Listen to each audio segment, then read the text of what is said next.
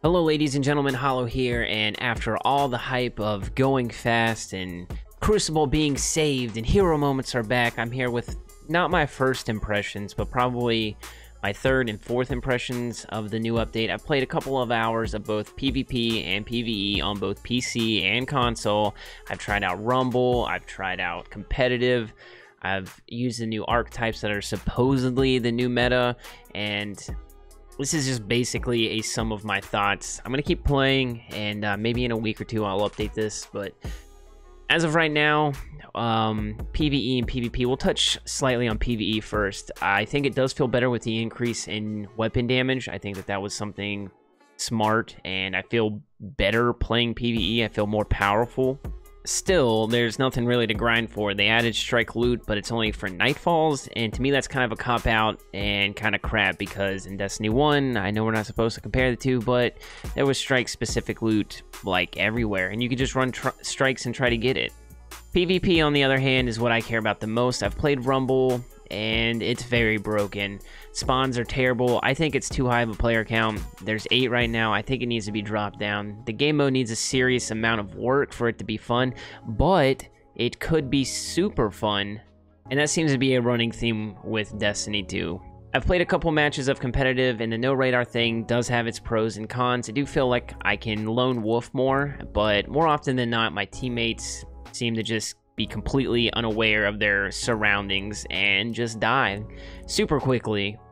Also, the lack of comms, if you aren't in a pre-made fire team or using Discord or anything like that, is seriously hurting the game, in my opinion. Comms should be opt-out and not opt-in, but oh well. Pulse rifles feel a lot better, in my opinion, especially the Autumn Wind archetype, which is around 450 RPM. I actually really like the inaugural address. That's probably my favorite gun to use right now, but it's not in that same archetype.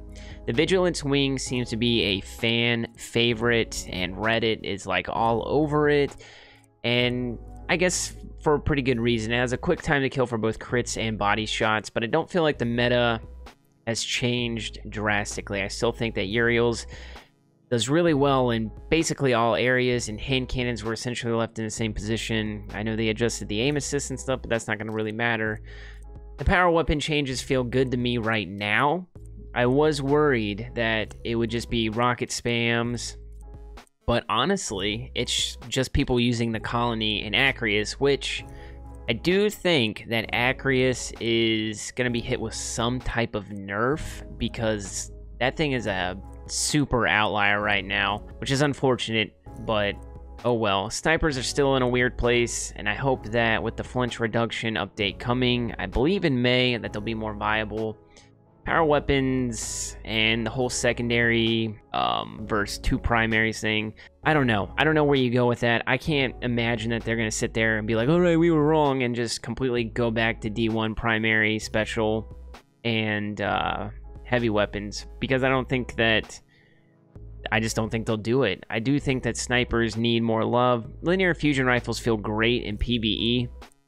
PvP, they're okay too. I do enjoy using them from time to time in PvP, but PvE, man, linear fusion rifles destroy bosses. All in all, the update was okay. There's way too much hype, in my opinion, which Bungie seems to do more often than not with anything. There's always a ton of hype, and it always falls short, so these are good quality of life changes, but they won't bring people back. Hopefully in May we see even more progression and reasons to play, because honestly, that's what the game is missing the most. There's no reason to log on and grind stuff out. Yeah, they added new strike loot stuff, but there needs to be so much more. The whole loot system, everything needs to be revamped and expanded upon. Also, we still have 6v6 Iron Banner to try out, so who knows how that will shake out.